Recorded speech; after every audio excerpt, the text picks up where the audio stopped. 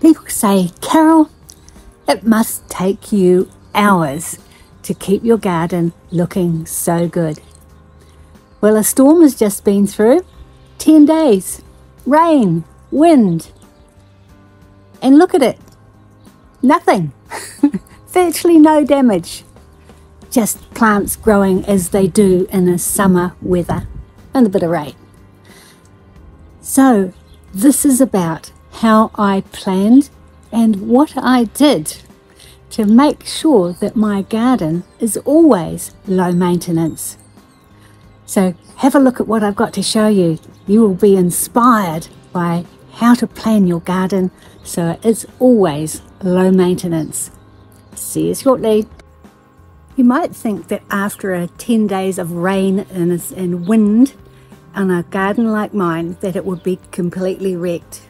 Well, here we are. We're going to take a look and see what happened to my plants and how I planned it so that I wouldn't, hopefully, have to do too much maintenance. So as you can look around here, you'll see that things are pretty tidy. Nothing's fallen over. There's no rubbish all over the place. And things are looking really ship-shape. Let's have a look at a few more of those plants. I know mow lawn, and here's my citrus area. This is my dwarf citrus, a weeping orange, a lime, and a mandarin still struggling to decide what its future is, but we'll get there. These are dwarf plants, and they have had virtually no buffeting in the wind, compared to the ones beyond it, which are larger, taller, and more willowy kind of plants, which have been really moving a lot in the wind. Still are doing that a little. This is a weeping cherry. It should be fruiting, but it hasn't yet given me fruit. It needs another year or two, and this is the reason why it has been moving so much. I didn't get round to tightening up those straps holding the trunk steady. Prevailing wind comes from here, moves across the section, and really buffets from side to side that whole tree. That weakens the root system and stresses the tree. So the taller they are and the skinnier they are, the less happy they are. Look, it's really starting to blow again.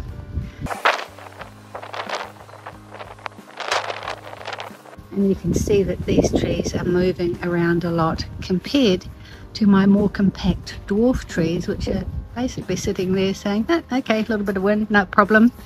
These are my crabapple trees. One is ornamental, and this is ready to be picked and made into crabapple jelly. So it looks like something I need to do before the birds will get into it. And you can see down here, they've had a go. But before those beaks start to hit it, I've got a job to do. Crabapple jelly coming up, folks.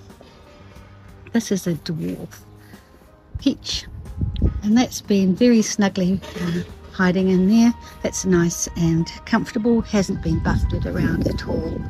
Walking down here to my other apple trees, there's a dwarf columnar apples.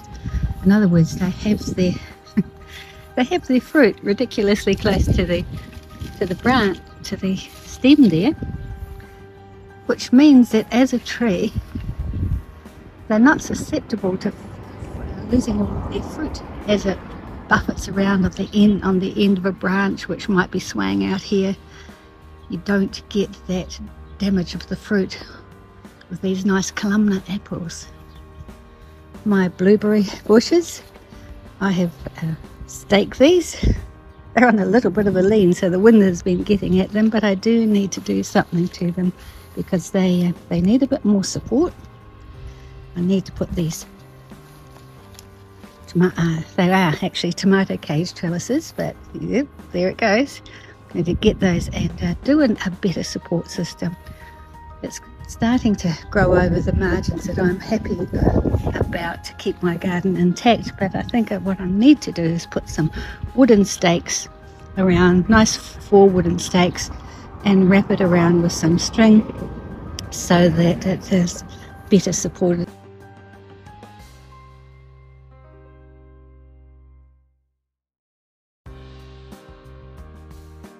There's another smaller blueberry which has been well supported with these good strong wire hoops. Trouble is, been so well supported the birds have found it before I did, and we'll need to cover that to stop the birds getting in.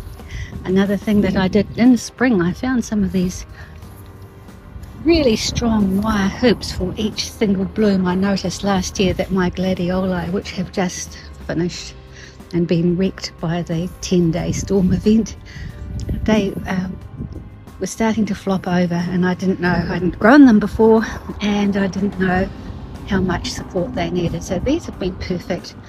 Last year they had just flopped completely all over the lawn, and I had a really messy garden after a little bit of rain. And I've also put these, this is the end of its flowering life, the hollyhock, but that has kept it upright. And I find bamboo moves all the time, and it's okay at the beginning, but it's floppy, it's flexible, and in fact these steel wire supports seem to be a whole lot more effective. Grow food in a vertical manner, and this is my method of doing it. First of all is a zucchini or courgette, a yellow one. Why do you have a yellow one, Carol? Well, I've learnt over the years that green courgettes get lost in all the foliage when they go rampant, and it's not until a long time after they should have been picked that you find them. With a yellow one, you can see them and you can pick them before they start to really take off, which I will do here. I have runner beans which have been swaying around in that high wind. I was a little concerned that they would snap off, but they seem to be very resilient. And so even they have loved the wind and the warmth, and they have a crop of beans for my dinner tonight. Looking all around here, do you see anything that's lying around on the lawn that shouldn't be?